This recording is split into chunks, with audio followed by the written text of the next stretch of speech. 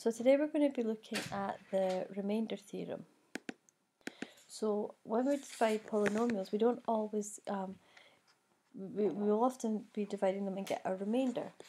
So let's consider f of x equal to 2x cubed minus 5x squared minus 2x plus 12. Now let's let x equal 2. So f of 2 is going to be 2 times 2 cubed minus 5, 2 squared minus 2 times 2 plus 12, and that gives us 4. So what this tells us that f of x is divided by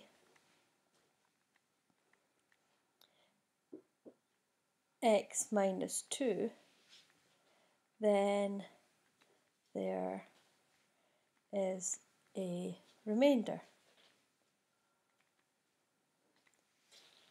So let's do it. Let's take x minus 2 and divide it by 2x cubed minus 5x squared minus 2 plus 12. So first we will want to get rid of the 2x cubed, so we'll do 2x squared first. 2x squared multiplied by x minus 2 is going to give us 2x cubed minus 4x squared.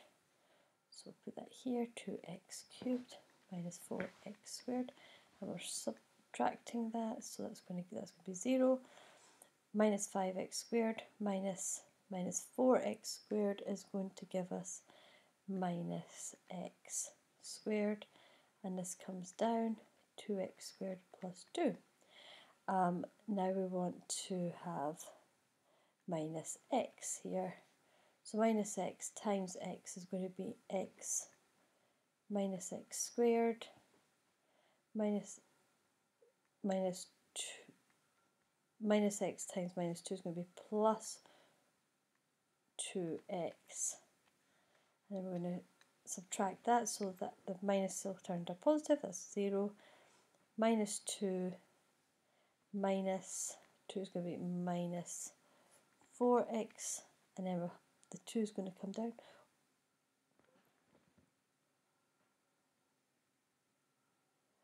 I've written there, I've not written a 2, it's meant to be 12. Plus 12. Now we're going to do minus 4. So it's going to give us minus 4x minus 4 times minus 2 is plus 8, and that's all going to be subtracted, so that's going to be 0. 12 minus 8 is going to be 4, and that's our remainder. But the remainder here is what we got here. So in general,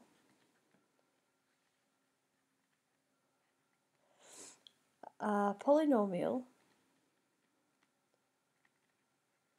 p of x divided by x minus c gives a polynomial q of x and a remainder r, then p of x equals x minus c multiplied by q of x plus the remainder r.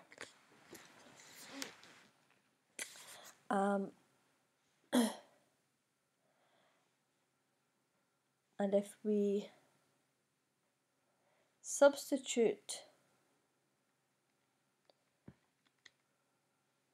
x equals c into our polynomial, then p of c equals r. And this leads to the remainder theorem, which I will write out. So the remainder theorem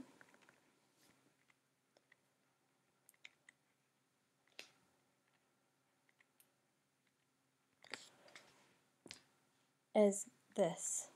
If a polynomial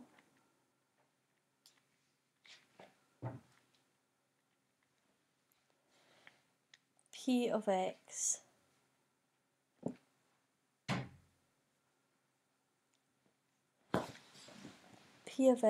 is divided by x minus c,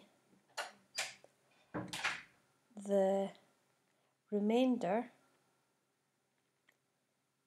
is p of c.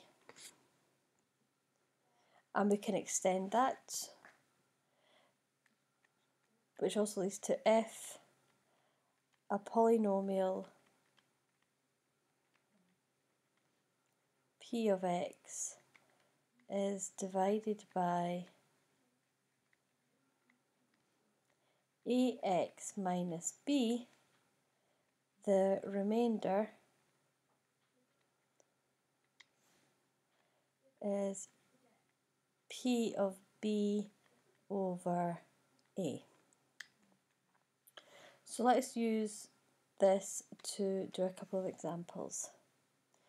Use the factor theorem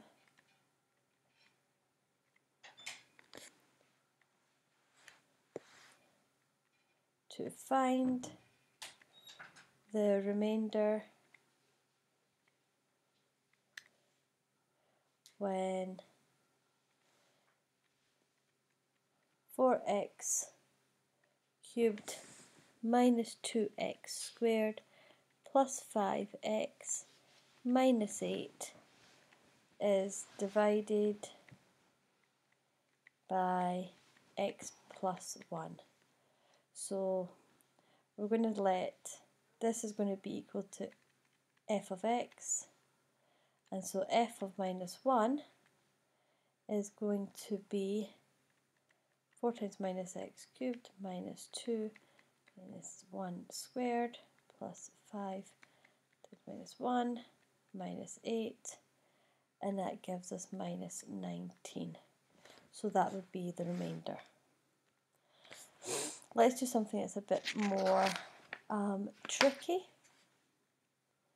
So f of x is 6x cubed plus a x squared plus bx minus 4. And so when f of x is divided by x minus 1, the remainder is 3.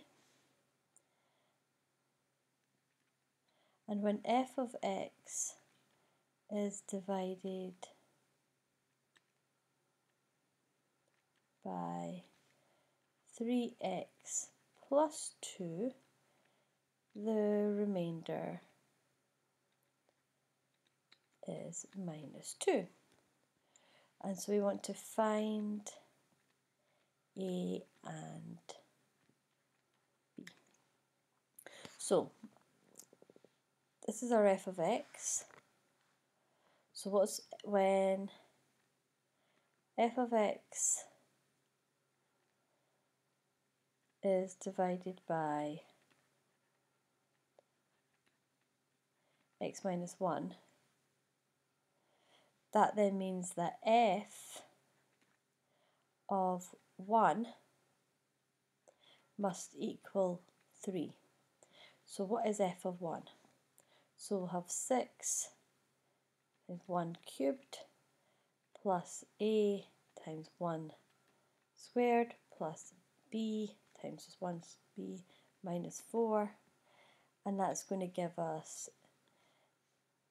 a plus b equals 1. And we're going to call that equation 1 because we're going to end up having a couple of simultaneous equations to work out. So then f of x is divided by 3x plus 2. That is, it's more like a 12. We know that f of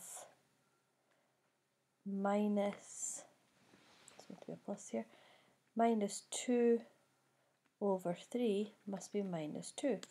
So 6 minus 2 over 3 cubed plus a minus 2 over 3 squared plus b minus 2 over 3 minus 4 equals minus 2.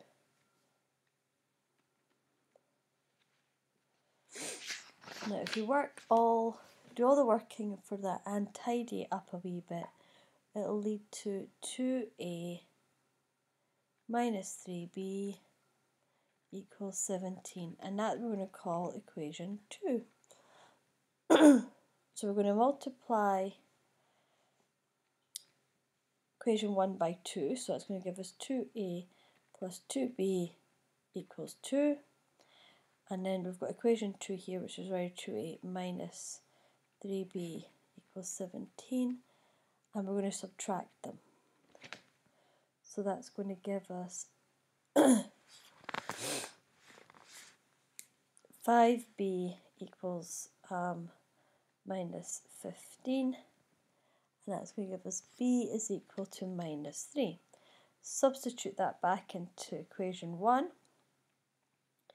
A minus 3 equals 1, so a must be equal to 4.